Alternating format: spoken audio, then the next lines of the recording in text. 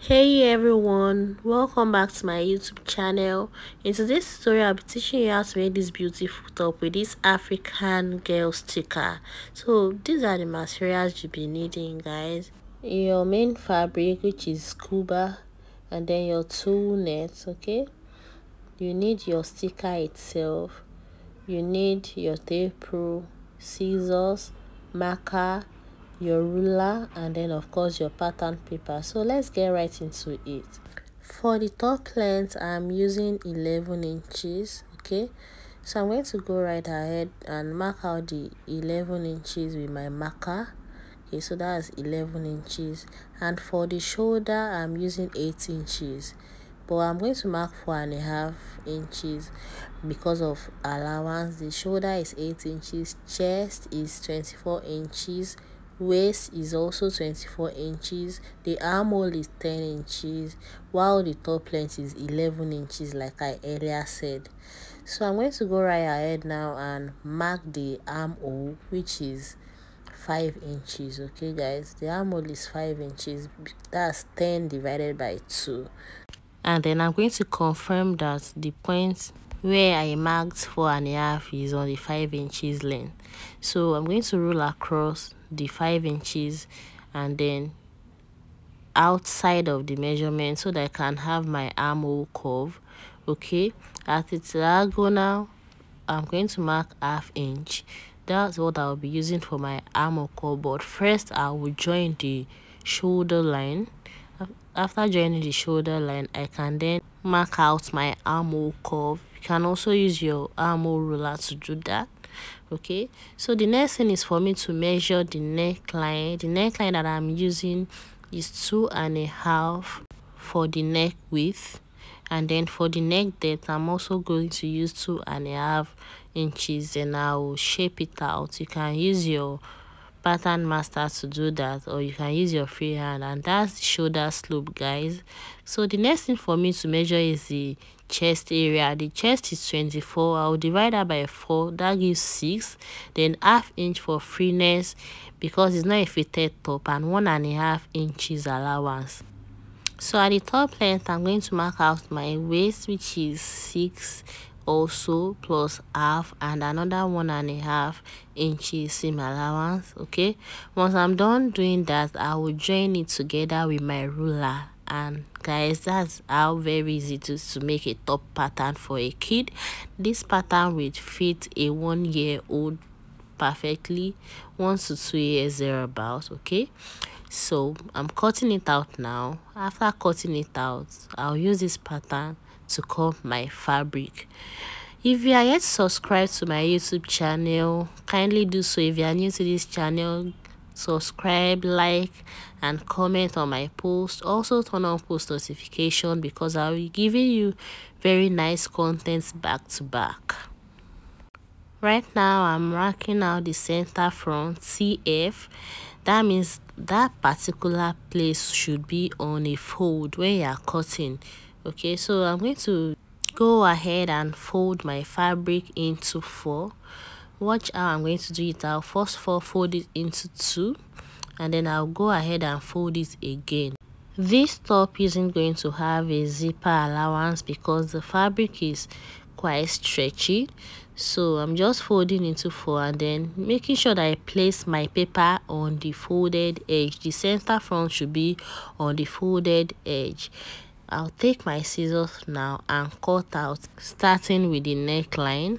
Okay, I'm going to leave 1 inch at the bottom of the pattern, and that's for your hem allowance. Okay, you leave 1 inch at the bottom for your hem allowance, and then you can cut out the sides just the way I'm doing. Cut out the sides, cut out the armhole area, and cut out your shoulder slope as well. Just make sure that you use a sharp scissors to do this so that you can come out with a neat finish in case you decide not to line the armhole area. Since it's stretchy fabric, you might decide not to line it. Okay, it will still come out nice because the fabric doesn't fray at all. It doesn't. Once I'm done with that, I'm going to open up my fabric and pick out one of it, which I'm going to iron on my sticker too. Okay, so here's the sticker. and then I'm placing it at the middle of the fabric, but you can place it anywhere on the fabric. It depends on what you want to achieve. I will then place my already hot iron directly on the sticker. Okay, just place it on it and apply pressure. You can use a steam iron, you can also use a heat presser or whatever you have, anything that is very hot. Okay, just see how it is already hot, then you leave it for like 5 minutes for it to cool down. This is very important, guys. Once it has cooled down, you can then remove the nylon to reveal the beautiful African princess with Afro puff sticker. Wow, this is so lovely. So the next thing is to join the shoulders, join the two shoulders. Once you are done joining the shoulders, you can now go ahead and cut your tool. Okay, so my tool is going to be folded into two first, and then I'll fold it over again, making 4. Okay, then I will mark the length I need. For this project I used 3 inches as the length, so I'm going to mark 3 inches on both sides. I already did that, and then I'll rule a straight line across. Kindly note that the width of the fabric itself is 1.5 yards. Okay, so that 1.5 yards folded into 4, and then I'll use my length 3 inches. Once I'm done cutting, I'll make my gather stitch. You can use your ruffler foot or your gathering foot. I'll make it on the tool. Okay, make sure that you do it at the center, that way your gathering will be very nice and even. Okay, so once I'm done with making the gathering stitch, the next thing will be for me to pull the gathers together.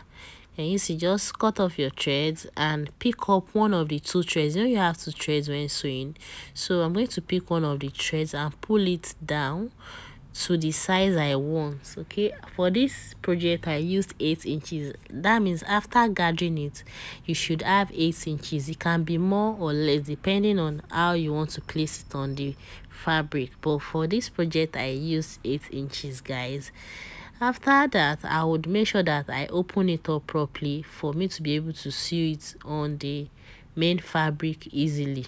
I will then pick up my tape rule to mark 4 inches after the shoulder joining, okay, and 4 inches before the shoulder joining. Just see the way I opened up the fabric. Okay, so that's the point. I'll be joining my net 4 inches before and after. That makes the 8 inches that I gathered the tool into. Okay, so I'll go back to my sewing machine now and begin to run a tie stitch on it. So that's the second layer that I'm about to start working on. Make sure you pull the first layer to the side, and then you can go ahead and sew the second layer. You repeat that for all the layers you want to use. For this project I used 5 layers on each side. Okay, I made sure they were very close together. I did the same thing for the other side once I finished one sleeve. Okay, can you see how beautiful it is looking already, guys? It's so cute, right? I know you love this. Kindly give this video a thumbs up if you find this tutorial helpful. And then finally, I'm going to measure out the waist, which is 24 inches divided by 2. That's 12. The chest also is 12 inches, 24 divided by 2. I'm going to rule on both sides and join my fabric together using my sewing machine. Okay, you can trim off the excess allowance once you're done joining if you don't want it to be bulky. Okay, so that's it. Once I'm done joining, the next thing will be for me to turn it inside out. And guys, see how lovely it came out. Please don't forget to iron it. It's very important, guys.